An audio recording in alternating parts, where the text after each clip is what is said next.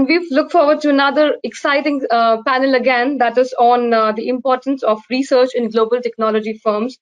And we have with us Harsh Jagadisan, who is the Chief Solutions Officer and member of Executive Board at Springer Nature. He's a technology man, and I think this topic is very close to his heart because he thinks technology as a problem solver. So thank you for the quick introduction, Alpana. Welcome, everybody. I hope you're having a great time here at our first ever Springer Nature's Science and Technology Symposium. Very quickly, my name is Harsh Jagadisan. I'm the Chief Solutions Officer for Springer Nature. I'm responsible for platforms and solutions. I'm a technologist myself, trained as a computer scientist. Used to work in technology companies. I come to you live from Heidelberg, Germany. I'm really excited to moderate this panel on the importance of research in global technology firms. And as you all know, bits are becoming a very important part of our lives for a long part of our time here on Earth as humans. Atoms were ruling it all, and for the past few years, bits have really taken significant place. So technology is becoming a key building block for every single industry, whether it's advancing life sciences or healthcare, consumer goods, transportation, energy, utilities, and everything that we touch is technology enabled. So technology is becoming like a fabric, and research and discovery is sort of really enabling us to build a step change in every single industry, and technology is acting as a catalyst. Today with me, I have some really great minds and senior leaders from the technology industry to talk this through. I'd like to welcome my August panel. So first of all, let me start introducing the panel very quickly before we get ahead. I have with me Bhavna Agarwal, who's the country head of strategy and growth for Hewlett Packard. Venkat, who's the deputy MD of Microsoft Research Lab in India. Jagdish Mitra, who's the Chief Strategy Officer and Head of Growth for Tech Mahindra, and Sachin Bajaj, who's Chief of Markets. So thank you all for joining us today, and I'm really excited to get started.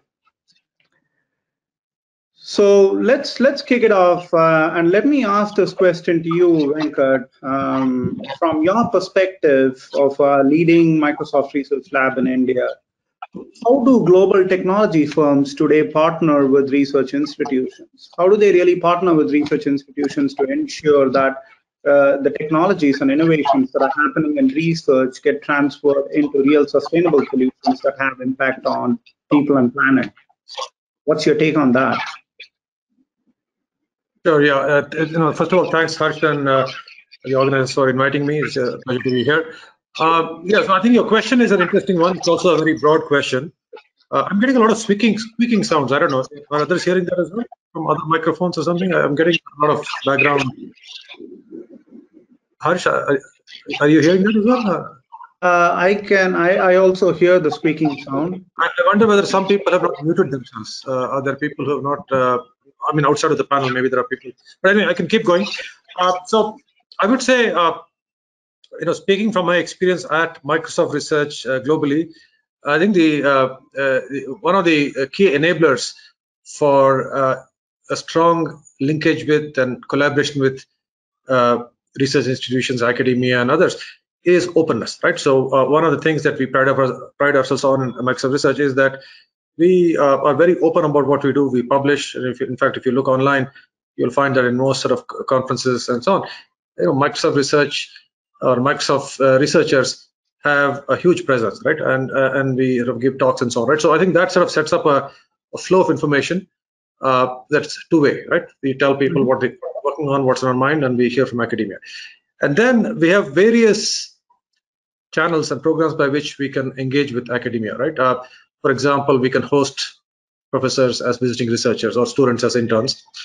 We have these targeted requests for proposals where we put out a call on a very topical problem. For example, I think last year there was something on AI and security, right? And so we ask academics to submit proposals, and we select some of them and then sort of fund them, right? So that But let me actually talk about a couple of things that we have done here out of MSR India that are somewhat unique. So the work we do globally at MSR, in particular at MSR India, I would say is broadly in two buckets. There is the geo-blind or geo-independent work, which is really technology-centric, could happen anywhere in the world.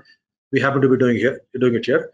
And there is work that is inspired by our location here in India, where we have interesting problems at our doorstep that are crying out for solutions, technology-based solutions, and we are able to use research and technology to address them. So in the latter bucket, a couple of examples are, one is affordable healthcare, right? So that is a huge problem. I mean, not just in India, it's a global problem, but certainly in India, it's a big problem. And so some colleagues of mine worked on the specific problem of tuberculosis and tracking medication adherence for TB patients, and that's a big deal. People take some medicines and then stop, and then you end up with drug-resistant TB. And so they came up with a system called 99 dots. I'm not going to describe it here, but it was a very sort of simple but elegant system that has been scaled to millions of patients globally today. It's not just India now; it's many countries. It's been adopted by the government of India. I think they partner with the WHO, the Bill Gates Foundation, many partners. Another example, which I was sort of instigator of and directly involved in, is around road safety. Right, so road safety is again a big problem in India and elsewhere. And so in the previous one, we partnered with all these things like WHO and so on. In this one, the road safety, we partnered with IIIT Hyderabad and IIT Bombay, wrote academic papers, and then we partnered with Maruti Suzuki. I know they are not an academic thing, but we partner with other companies as well, and we rolled out a solution called HAMS for automating the driver license test, right? And so there are multiple RTOs across the country where you can take a driver license test with just a smartphone in the car and no inspector, right? And so that was a result of collaboration between us and our partners in academia, universities, and Maruti and so on. So these are just examples of things we have done where we got together with like-minded people and made things happen in the real world.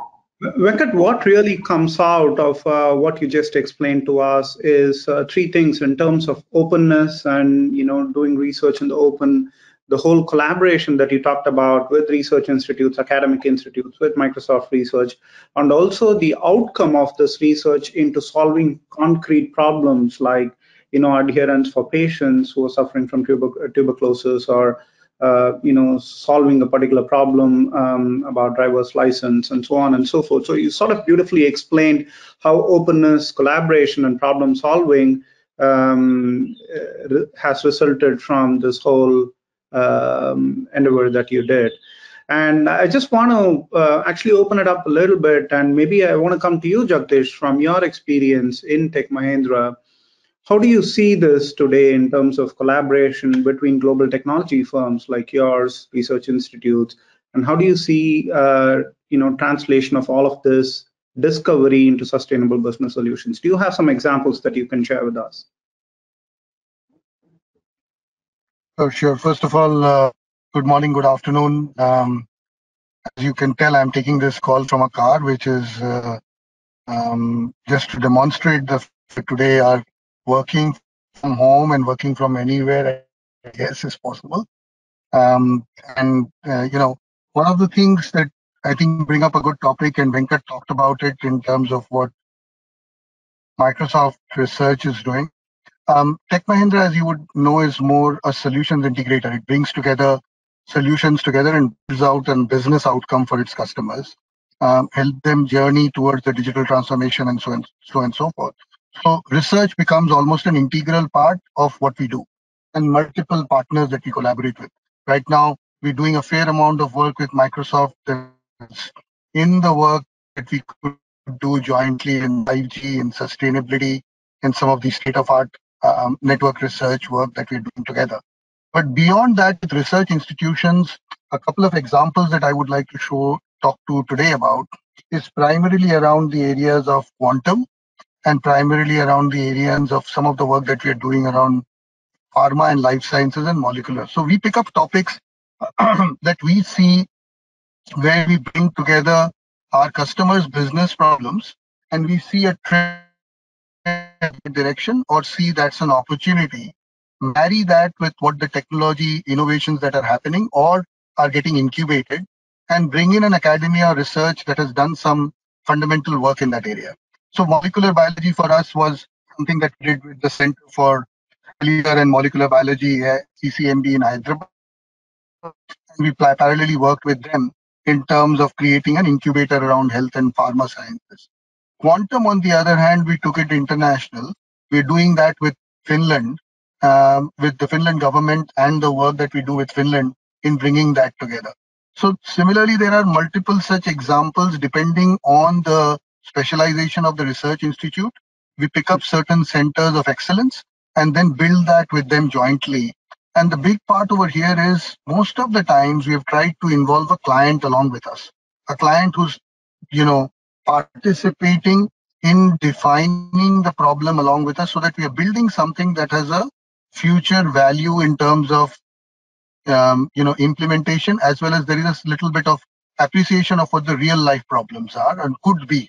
So you're actually researching on something that's for the future, but you're also putting together a business problem that can be applied more practically for a solution which is, say, 2 to 3 years down the line. So actually, this was very valuable, and both of you, Venkat and Jagdish, you actually talked about concrete solutions that touch people's lives, and really underline the fact that research or technology doesn't happen in isolation, but it's basically towards problem solving and solving the big problems that we face. So thank you very much for this perspective. One of the aspects now I want to move ahead and touch upon is basically the value and impact of scientific research that happens across the world, whether it's corporate research or institutional research, and what is the impact of that on entrepreneurial ecosystems for science and technology, and also how does it really shape public policy. So that's exactly what I would want to touch upon. And maybe I want to ask you, Sachin, and I know you are facing some difficulties with your camera, but if you can hear us, I would want to pick your brains on how you think about the impact of scientific research on entrepreneurship as well as public policy. Yeah, so no, thanks a lot for the invite, Harsh, and it's a very good question. When we look at the scientific community as well as entrepreneurial ecosystem, these are two very, let me say, important elements of how different groups come together. And it starts, I would say there are three stages to it. One, there is the creation of the idea funnel, then there is a validation, and then there's the monetization aspect. Now, when we look at our work at Markets and Markets with various universities, and then we connect it back to the tech transfer platform to various entrepreneurs, we see that on one side, there is the scientific research community who does a great job of coming up with ideas, but then don't know how to monetize them very well and validate them better in market. And at times, some of the best ideas which are produced by various great research universities, for example, Stanford produced Siri, but sold to Apple for $5 million, which we know today is how valuable. So we see the role of research increasingly becoming not just about creating ideas, but also then validating along with entrepreneurs in a joint market model, and then slowly taking it out to the broader entrepreneurial ecosystem.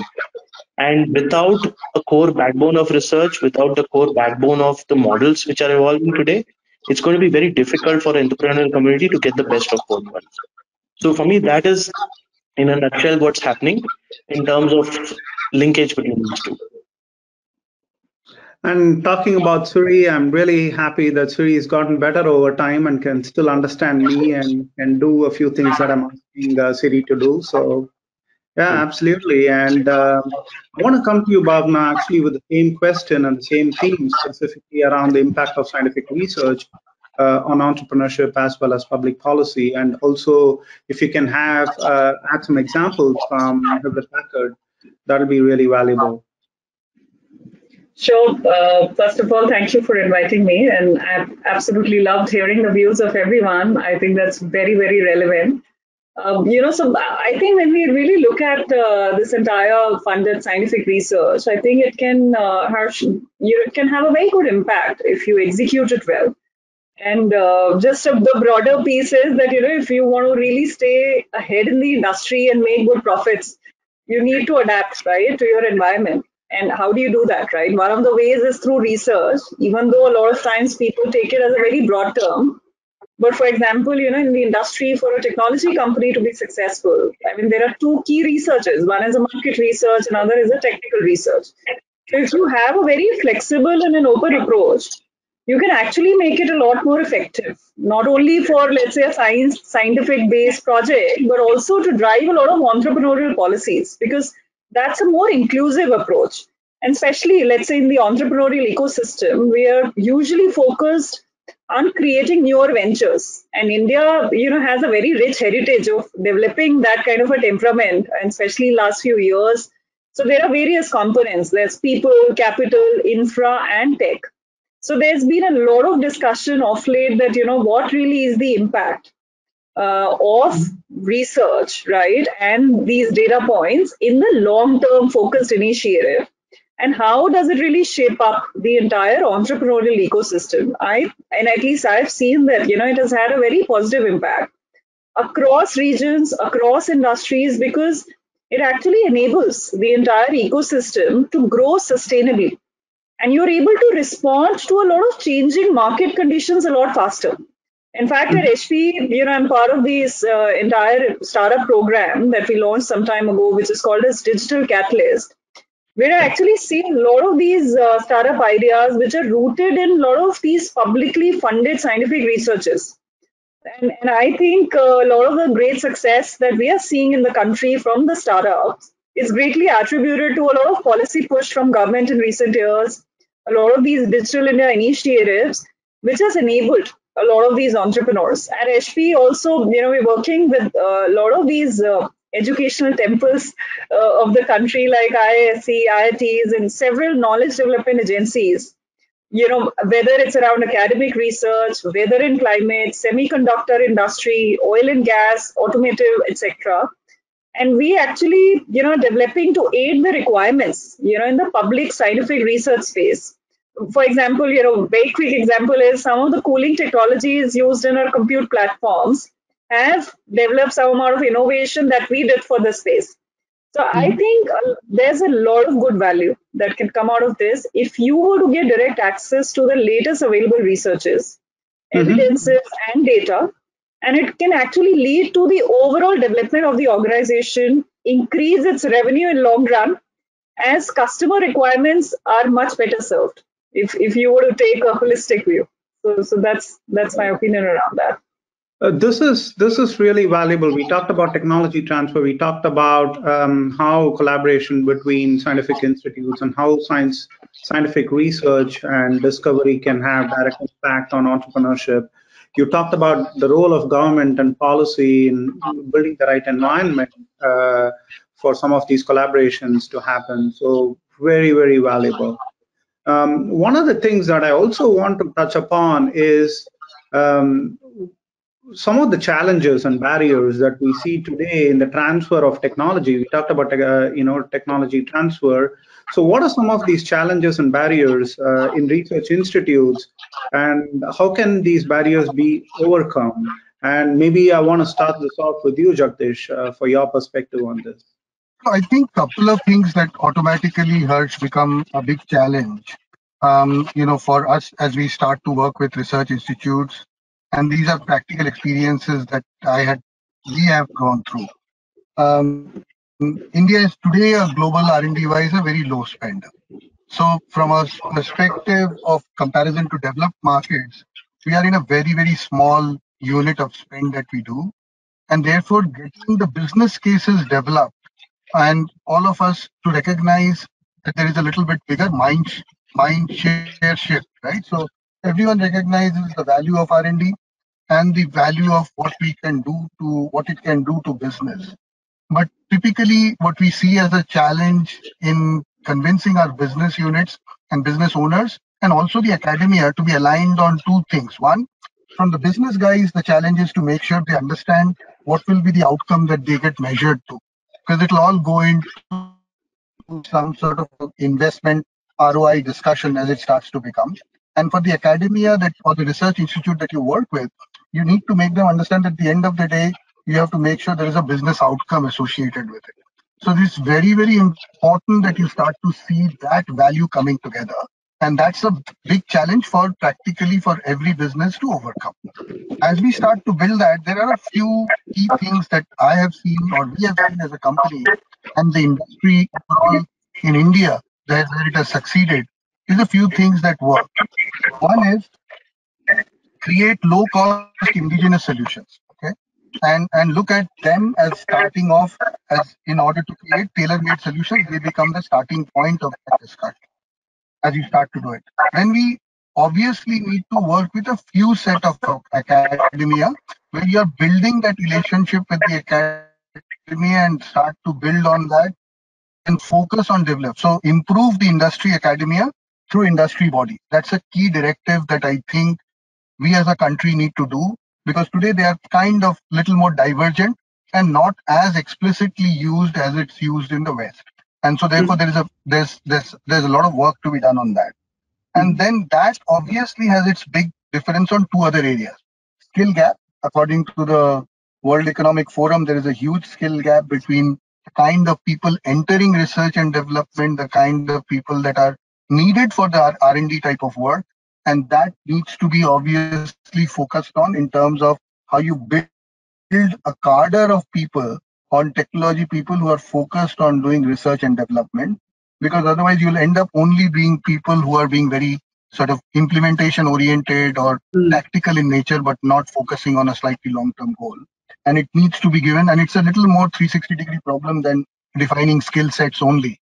And the final one would be that it has, today, and the business case on that for overall for people and countries is right there. So you have to make sure that there is a significant investment because that reduces imports in a large way as we start to go together. So these would be four kind of areas that we see or I see personally as key drivers to drive the challenges that one faces in driving R&D.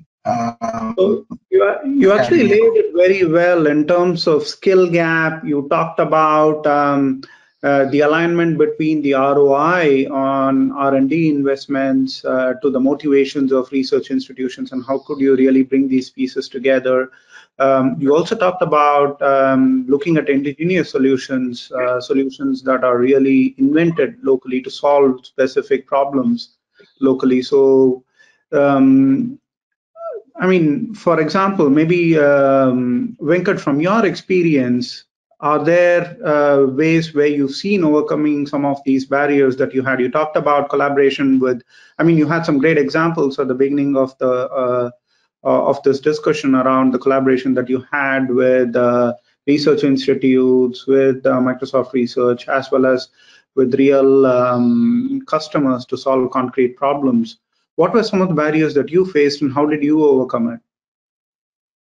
Yeah, I think it's a great question. Actually, let me sort of maybe broaden the question a little bit and provide a somewhat different perspective. When I look at it globally, right, certainly with Microsoft Research interactions with top universities across the world, our goal is not to turn the universities into something like industry. So what I mean is, it's good for, you look at, top places like, Berkeley, where I got my PhD, or Stanford or MIT, they are obviously quite aware of the latest happening in industry, the state of technology and so on. But they don't let industry dictate what they do. Rather, they invent the future, and in some sense, new industries come out of the university research, right?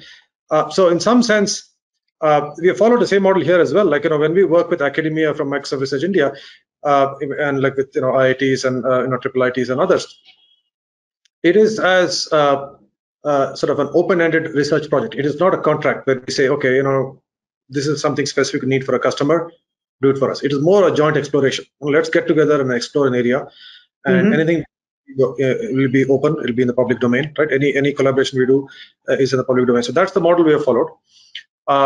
Now, if someone in academia wants to have more direct impact on industry, or like in the case of Microsoft, on something that Microsoft is building, then I think the best way of doing that is for them to come in as a consultant or a visiting researcher, or if it's a student, as an intern, spend some time with us and work shoulder to shoulder with people at Microsoft and make that happen. And we certainly have examples of that as well. But when we collaborate with the university, we tend to keep it quite open. So in that sense, yeah, we don't, as I said, we don't try to sort of make the university group an extension of the company. If I may, Harsh, can I just add something very quickly to the previous question, because there again we have something that is perhaps unique, but it is something interesting we have done as lab at Microsoft Research. As I said, we do projects that are inspired by the Indian setting and things that are at our doorstep, and in some cases those are interesting, very interesting things that we do, but there isn't an outlet in Microsoft. There isn't a Microsoft product or service that is a natural home for that. So in those cases, what we've done is we have spun off those things as companies. So essentially, we have created startups out of our lab, which is not very common for a large company to do. But we have at least 2 or 3 such examples. In the health, the 99 Dots I mentioned became a company called Everwell. A couple of our employees went and they formed this company without blessings. So it was done sort of in a way that where Microsoft was happy to enable that.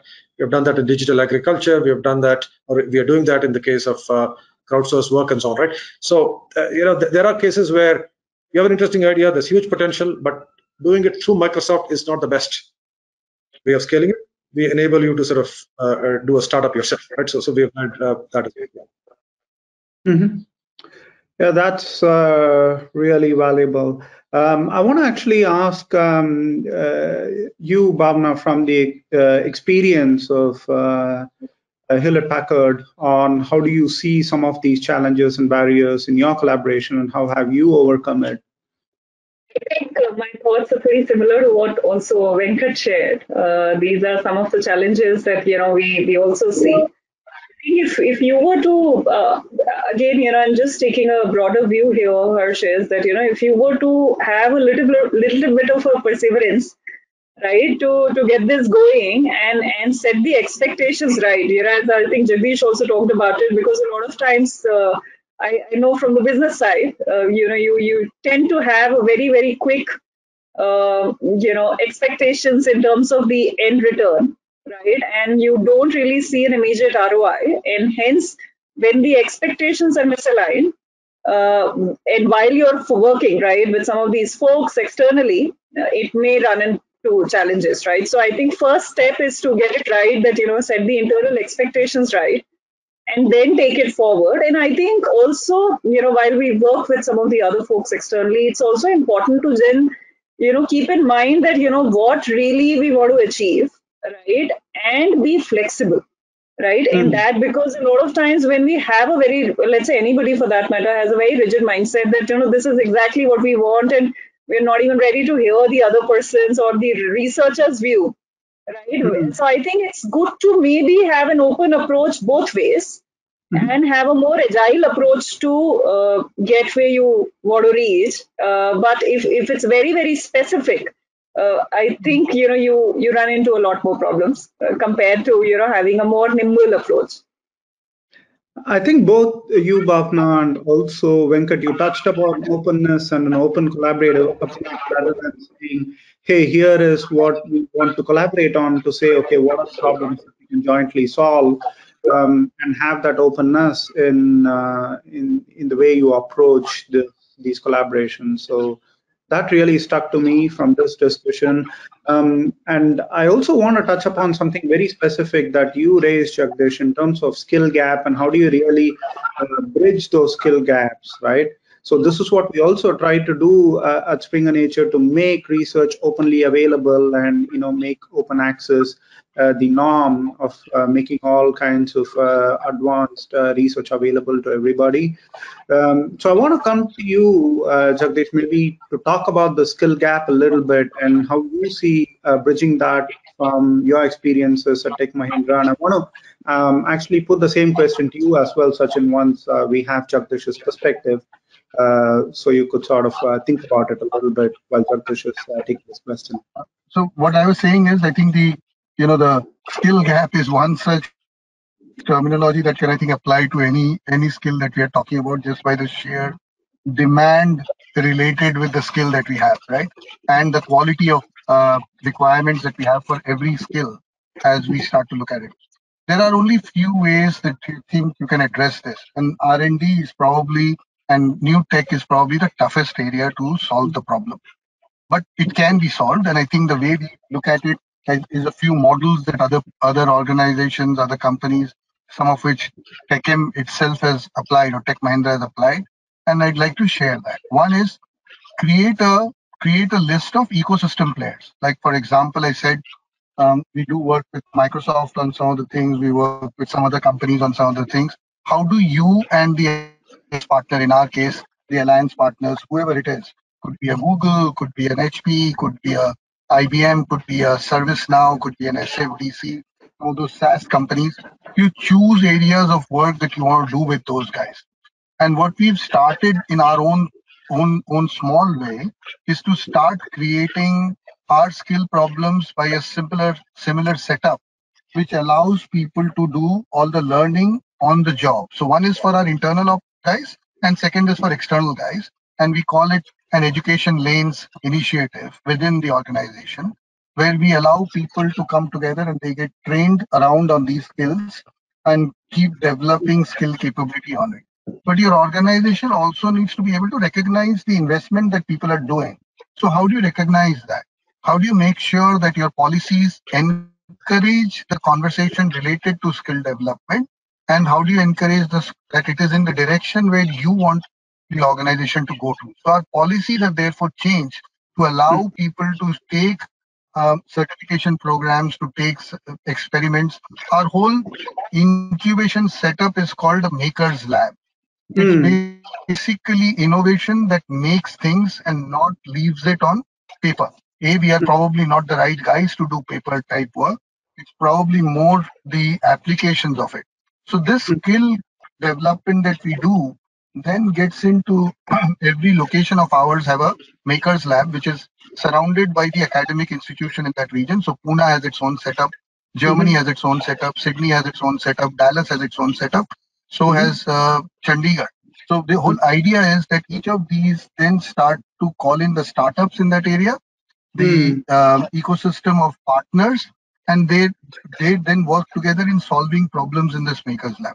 So I think skill development can be solved if you solve practical problems that are customer related and you have a business end to it that is engaged. Otherwise, it has a very it's a model that can easily become theoretical. So the only way you solve that, according to me at least, is that you solve real life problems jointly with your collaborators and partners and involve a client into it. And that I think gives you the biggest opportunity to create skills within the organization and outside as well. That was a valuable perspective, and especially I love the idea of Makers Lab, which are centered in different geographical locations and collaborating with the ecosystem around that place. I want to actually come to you, Sachin, now, and we spoke about this last week as well when we talked about the session jointly, specifically around some of the barriers that you see from your perspective. And also, if you have specific things on skill gap, that will also be valuable to share with our Sure. audience. Sure. No, see, there are two perspectives to this, right? What we've always seen is that innovation is, let's say, creating the base for growth. But if I have to better position it and say growth-led innovation, Mm. you see a different mindset starting off, right? When you start looking at innovation which is led from a lens of growth. So, for example, innovation within the genomic space, or innovation within over-the-counter chip space, or innovation within the way new labs are going to work, or the labs of the future in the healthcare space.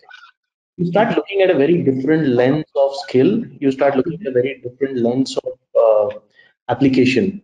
You start seeing, and once we the growth mindset being brought in, the skill, rather than being the individual skill, becomes a ecosystem skill. Jagdish already mentioned this, that all the various ecosystem players is important. But what I'll also add to that is the integration skill. The difficult part in today's world, barrier is I might have a great idea on genomics, I might have a great technology, but how do I bring these two together? How do I shape them? And then how do I know what is relevant for a particular business market or an geography or whatever it is? And that challenge is something which you have to stall through the whole data driven mindset and the growth driven mindset. And one of the key things we have to realize is that gone are the days when a company or an organization can say we will do innovation by ourselves. Innovation will be only created in an ecosystem, will never be created in a vacuum. And that is the nature of skill gaps we're seeing today and some of the problems you're solving. And what we have taken at Markets and Markets, a very increasingly view with all our global clients is that put growth at the start and juxtaposition innovation within it. See how you're actually going to grow various dimensions. Even when we talk to the universities, we say, look at innovation within the certain areas where you feel the world is moving towards. And then you become more and more relevant from day one. And you keep people more interested in the innovation rather than getting disinterested over a period of time. Thanks a lot, Sachin. And as we come towards the end, and I have one last favorite question of mine, I just want to say that we touched upon really exciting things about, I mean, you also summed it up very well, that innovation and problem solving, that's what research and discovery is all about, and application of technology is all about. And it doesn't happen in vacuum. It needs to be open. It needs to be collaborative. We also talked about the barriers and challenges and how you gave very concrete examples from your everyday life and in your companies on how you overcame some of these challenges for problem solving. So it's really fascinating conversation so far. But my favorite question is, all of us are technologists, and we are actually taking a peek look at what's coming ahead, all the impact of technologies like AI, ML, we're talking about artificial general intelligence, we're talking about other disruptive technologies like Web3, we're talking about quantum computing, cryptography, we're talking about genomics, we're talking about advances in synthetic biology. And as technologists, all of this really, really fascinate us. So I want to get one example, one favorite technology, emerging technology that you believe will really disrupt certain industries and provide competitive edge to global technology companies like yours, right? What would be that one thing? And if you have an example, that will be valuable as well. And let's go in the round, and maybe Venkat, you can start with your favorite and your example. Well, yeah, I mean, I think that's again an interesting question, easy to ask, but sort of hard to answer. I think it's happening. Let me just pick an example of something that I think could be a game changer. It is low latency networking. So essentially, ability to connect point A to point B on the ground with a very low latency network path. And, things like the LEO constellation networks that people are launching, thousands of satellites in low Earth orbit, providing global coverage. They're quite interesting because, first of all, they provide global coverage. So they provide coverage even where there's no infrastructure. And secondly, there's the promise of low latency. It's not happened yet. And so what that means then is that, the internet really enabled this sort of view that of globalization and sort of the world is flat, and you could be sitting in Bangalore doing work for a client in Boston and so on, right? But that's certain kind of work. Now, with a low latency, highly reliable network, you can now actually have someone sitting here operate a piece of machinery that is physically 10,000 miles away. Right? Awesome. So you enable a new class. Networking is your pick, and you explain what's the impact of that. So we're actually running closer to the close of the session. Maybe I want to give an opportunity to everybody. One technology they believe would be game-changing. Bhavna, maybe with you next. What would that technology be? Very difficult to pick one. I think it's unfair because I think there's so much. What's your favorite? Well, I think my favorite, besides a lot of other, I think it's also artificial intelligence because, it has a wide range of uses, including streamlining job processes, aggregating a lot of data. And for example, it's very vast. For example, machine learning is one of the most common types of AI in development for business purposes and primarily used, right? I mean, you can process a very large amount of data very quickly.